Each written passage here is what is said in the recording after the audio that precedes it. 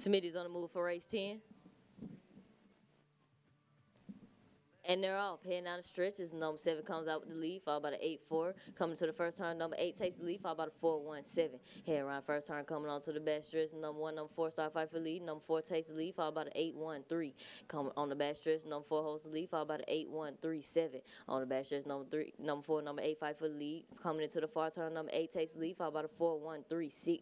Heading around the far turn, coming on to the home stretch, number 8 maintains the lead, followed by the 4-1-3-6. Number 8 hits first finish line, followed by the 1-4. Number 1 comes up from the side, and it's too close to call.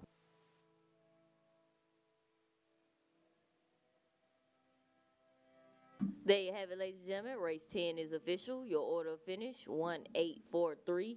With the winning Greyhound, Al's Old Vital, coming out of Voodoo Racing Kennel, trained by Jessica Street, taking the win. The prices are held on your